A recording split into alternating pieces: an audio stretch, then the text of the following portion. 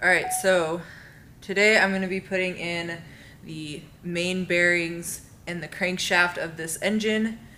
I'm going to start with the upper bearings. I have a diesel laptop there with the torque specifications and the procedure for all of this stuff.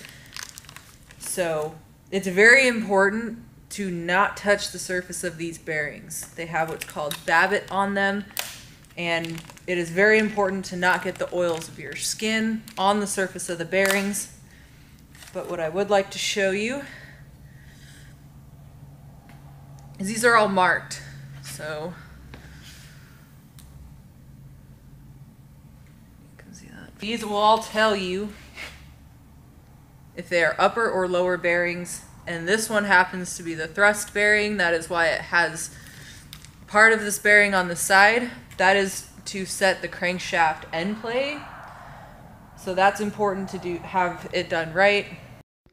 So here I'm going to show you how to install these bearings. I'm going to start with number 7 and go to number 1. Number 6 journal is the thrust bearing, which I will completely install later. These are very important to push the end opposite the tab in first, and then push the end with the tab in, and make sure they're seated with your fingers. Most of these are pretty easy to seat with just your fingers. For the thrust bearing, I was having a hard time getting it to seat with just my fingers, so I just decided to use the soft end, rubber end of a hammer and just push it in a little bit.